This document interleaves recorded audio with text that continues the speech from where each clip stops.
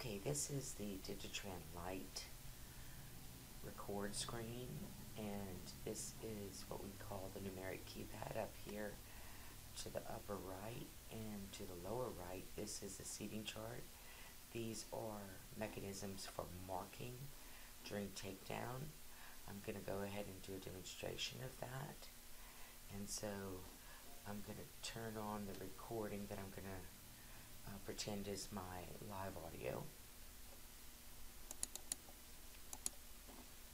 And then I'm going to turn on DigiTran Lite.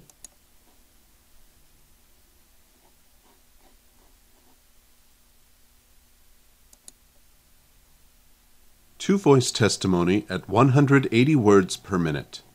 I am the questioner. I am the witness. Ready. Following your meeting with the superintendent for Howard Construction, what happened next? The superintendent and I left the construction trailer, and I told him that I needed to meet with the supervisor for best construction. Did you subsequently meet with that supervisor?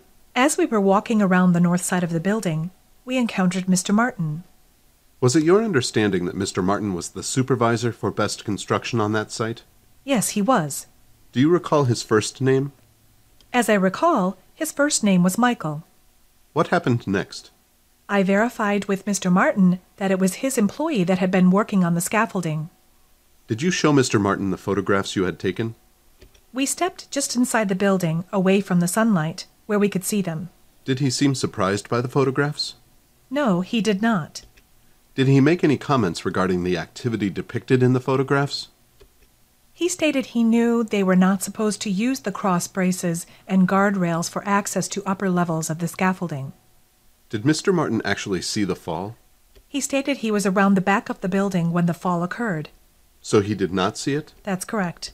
Inspector Maynard, when did you take your photographs?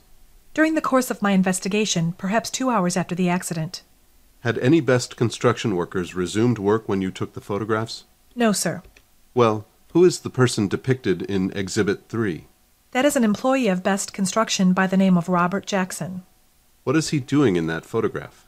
He is climbing the scaffolding to access the roof. Is he utilizing the ladder? No, he is not. What is he doing if you know? He is using the cross braces and guardrails to climb onto the roof.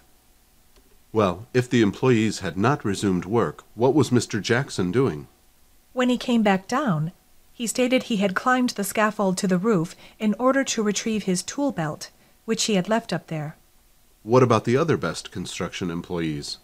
Could you clarify the question? At the time you took the photographs of Mr. Jackson climbing the scaffolding, what were the other best employees doing? They were standing around on the pavement surrounding the building. What did they do after Mr. Jackson returned to the ground? All of the Best Construction employees were dismissed from work for the remainder of the day. After you showed him the photographs, did Mr. Martin indicate whether he had ever observed such a thing before? I asked him if it was the standard practice of Best Construction to allow the employees to use the guardrails to access upper levels. And how did he respond? He stated they do not allow them to. However, the employees do it from time to time. Like twice in one day? I guess so. Inspector Maynard, did Mr. Martin indicate whether any employee had ever been disciplined for using the guardrails or failing to use the ladder to access various levels of the scaffold? He did not. Now, on the day in question, Mr. Hernandez fell from the top level of the scaffolding, is that correct? No, he fell from the edge of the roof. Was the edge of the roof level with the top level of the scaffolding? No, sir. Why not? Because the regulations governing scaffold construction require the scaffold to be 3 feet higher than the leading edge of the roof. Do you recall the distance from the ground to the highest level of scaffolding? I would estimate it was 25 to 30 feet. Do you recall how many stories the building was that the scaffolding was next to? At that point in time, it was 3 stories. So the roof of the building next to the scaffolding was 3 stories high? That's correct. Did Mr. Martin indicate to you what the company policy was for accessing the roof and upper level of the scaffolding? Yes, he did. Can you describe that process for us? The employee should go into the building, climb several flights of stairs, and access the roof. Exactly how would he access the roof?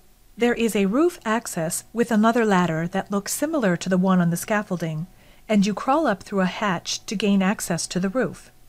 Does the photograph in Exhibit 3 illustrate the employee accessing the roof in the specific manner you have described? No, it does not. Why not?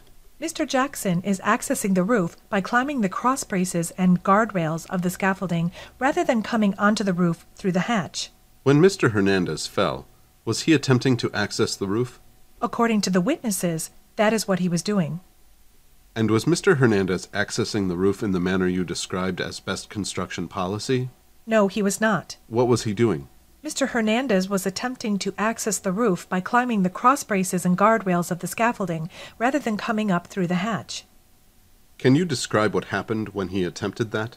Well, according to eyewitness statements, as he stepped onto one of the cross braces or guardrails, his ankle twisted. What was the result of that twisting?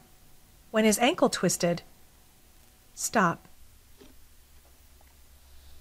Okay, so now we can stop the recording, or we can leave it recording, and I'm going to demonstrate a read back. We're going to read back from the room, so I'm going to do F8 to go up, F9 goes